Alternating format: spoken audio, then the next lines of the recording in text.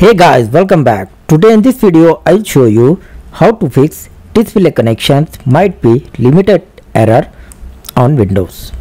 So for this guys, first method, use the correct USB cable and ports.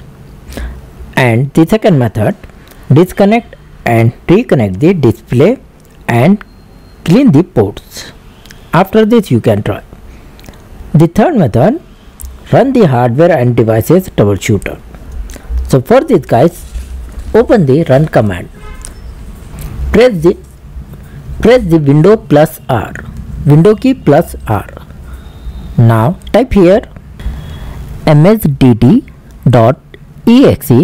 space dash id space device diagnostic, capital D and capital D, and after this click on OK.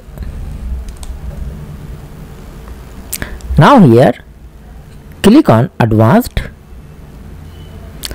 Check this apply repairs automatically. Check this box. After this click on next and complete the process. Then restart the device.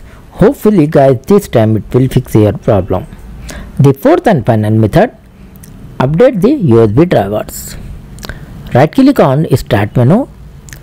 Select the device manager. Click on Universal Serial Bus Controller. Right click on USB drive and select the update driver. First, try the search automatically for drivers. Select this and wait for complete this process. After this, restart the device and try. And the second way for update, right click on driver, select the update driver and select the browse my computer for drivers. Select the let me pick from a list of available drivers on my computer. Select the driver and click on next. Complete the process and once again restart the device. So hope you like this video. Please like, share and subscribe.